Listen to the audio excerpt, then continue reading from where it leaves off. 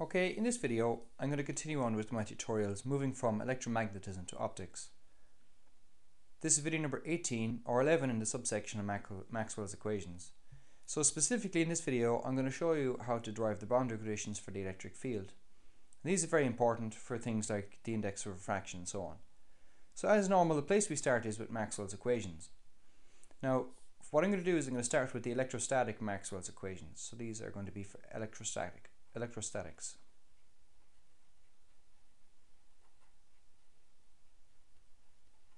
Now in electrostatics, Gauss's law for electric fields doesn't change, but Faraday's law does change because we don't have the time rate of change of the magnetic field. So the electric field in electrostatics does in fact not curl.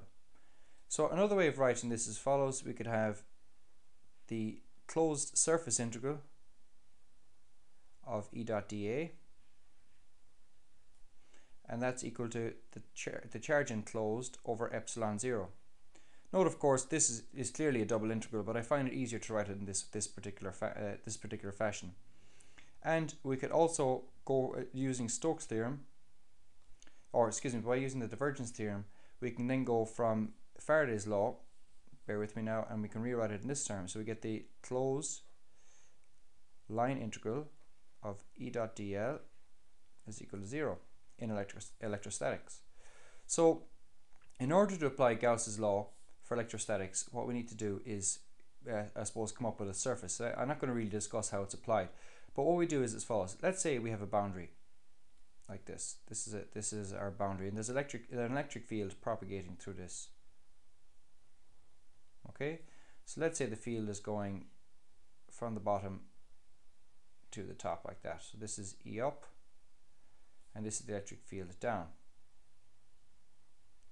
Now how we apply Gauss's law for electric fields is we pick a surface, and the reason we pick a surface is if you look here, we're talking about a closed surface integral is equal to charge enclosed over epsilon 0. So there are three types of surfaces that you can pick if you're talking about Gauss's law. You can think of a pillbox, a sphere, or a cylinder.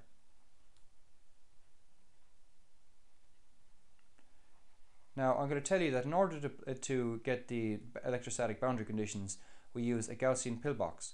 So what we do is come up with a surface which is just straddling come up with our own surface which is straddling the surface we're looking to analyze. So I'm going to draw my Gaussian pillbox, and my drawings aren't usually great, so we'll try this.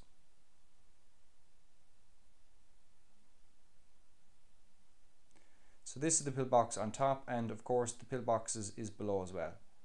Now the thickness of the pillbox, which I'm colouring in, is negligible. It's very, very small. It's negligible in comparison with the length and the width of the pillbox. Alright, so let's apply Gauss's law in integral form to this. Alright, so first of all what I'm going to do is I'm going to rewrite Gauss's law by saying it's a closed surface integral of E dot dA. That's fine. But I'm going to rewrite the charge, because the charge really is an integral as well. And we can rewrite it as 1 over epsilon 0 times the charge density integrated over the volume. I'm going to say tau is for a volume, okay? And this is integrated over volume. So this, of course, is a triple integral. So what happens here, right? We can let's see if we can calculate this. Now in the limit where the width of the thickness of our pillbox is very small, if you look closely, what we'll really get is the magnitude of the electric field up minus the perpendicular to the surface, of course, and minus the magnitude of the electric field down. Because what we really have is a flux, so we have a flow. So the net flow will be the amount going up minus the amount going down, the amount in versus the amount out. And of course you need to multiply this by the area. So that gives us the left-hand side of the equation. Now we can also we're actually talking about, while rho is for a volume charge density, we're really only talking about an area. So if we're talking about an area, you use the area charge density sigma. So if you look at this, what we're going to have is sigma over epsilon 0. Where find my cursor? So we have sigma over epsilon 0. Excuse me, that's rho I was drawing there. So sigma over epsilon 0, and multiply this by the area also, because it'll go from a volume down to a surface. So of course we're going to cancel the area, and we find the electrostatic boundary condition for the perpendicular component is that E perpendicular going up minus E perpendicular going down is discontinuous by amount sigma, that's a delta, sigma over epsilon 0.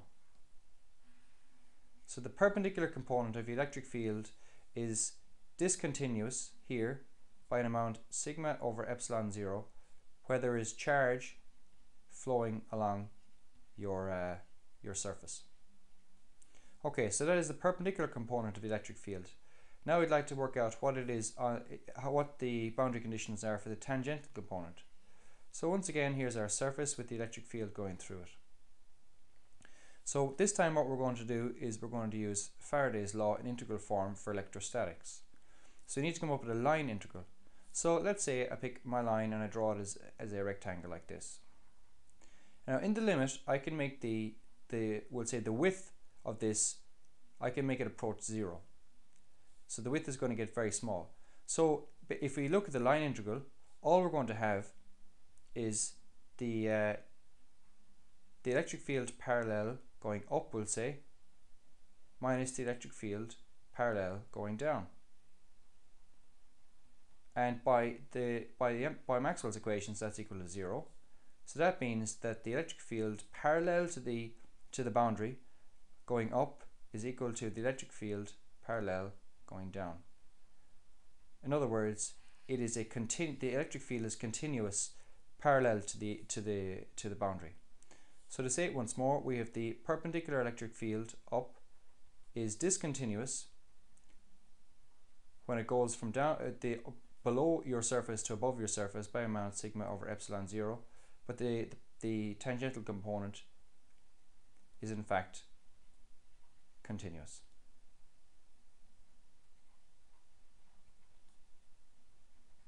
So they are the electrostatic boundary conditions, and because electric charges move so quickly when electric field is applied, or electrodynamic field is applied, these also hold for electrodynamics. So thanks for watching. Please pass it on to your friends, subscribe to my channel, and you might also give me a comment on the comments box below.